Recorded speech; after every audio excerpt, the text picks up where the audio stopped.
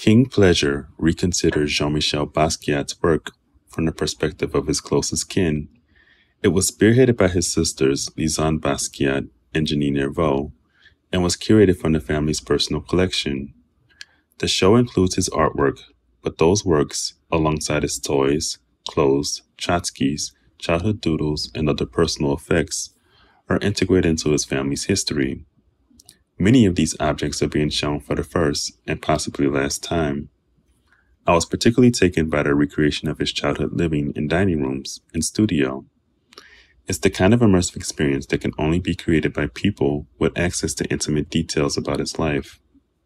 Sometimes it feels like Basquiat's legacy has been hijacked and plundered by white art world power brokers, but this show reclaims his story and places it within the context of his Afro-Caribbean heritage.